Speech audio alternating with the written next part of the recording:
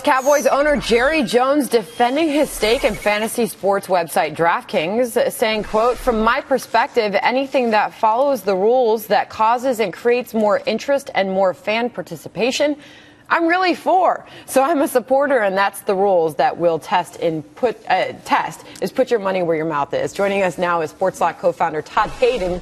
Todd, all right, what is your take on this scandal at this point in time? It seems like it's not really hurting the industry quite yet.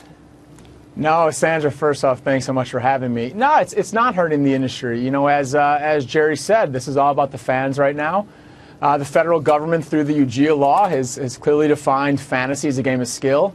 And by next year, we're projecting 75 million Americans and Canadians playing fantasy sports. It's a booming industry. Do you fear what all this regulation talk is going to do to the industry? No, I think the most important thing here, Sandra, is that like in most growing industries, and you look at a lot of new companies right now, you guys were talking about Uber before, we got to have the right regulations in place. This is a growing space. We really believe that this is just the tip of the iceberg. This industry is going to continue to grow. But without regulations, we could be in for a couple different things. So we definitely got to collectively, those who are involved, got to make something better here and got to step in and play our role in this. Well, hey, Todd, but Nevada, Las Vegas has said this is gambling, and your sites have to register as such. Isn't the industry in danger of state by state by state? It's already not available in 45 states. Now, Nevada, states could just say you can't operate here. Yeah, that could be the case, of course. I don't think any of us were too surprised with Nevada. Those of us in the industry who have been watching each state, this was pretty predictable.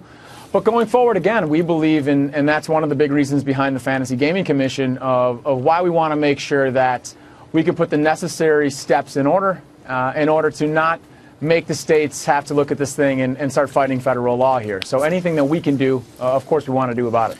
Todd, Preet Bharara, who brought down online poker, has gotten interested in this.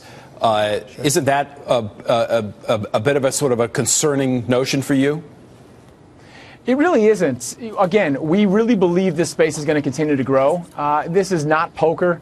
It's very different. You've got, like Jerry said, so many different people who are really behind what fantasy sports can do for the economy, that can do for different sports, does for consumers, right, for fan engagement. So no, we don't really believe that that's a bad thing. Again, we gotta do the necessary things here in order to make sure this industry continues to grow going forward. All right. Well, good luck to you, Todd Heyden. Thanks for joining us and explaining your side of the story. This is ongoing and likely to be some big changes on the front. Thanks. Thank you, Sam.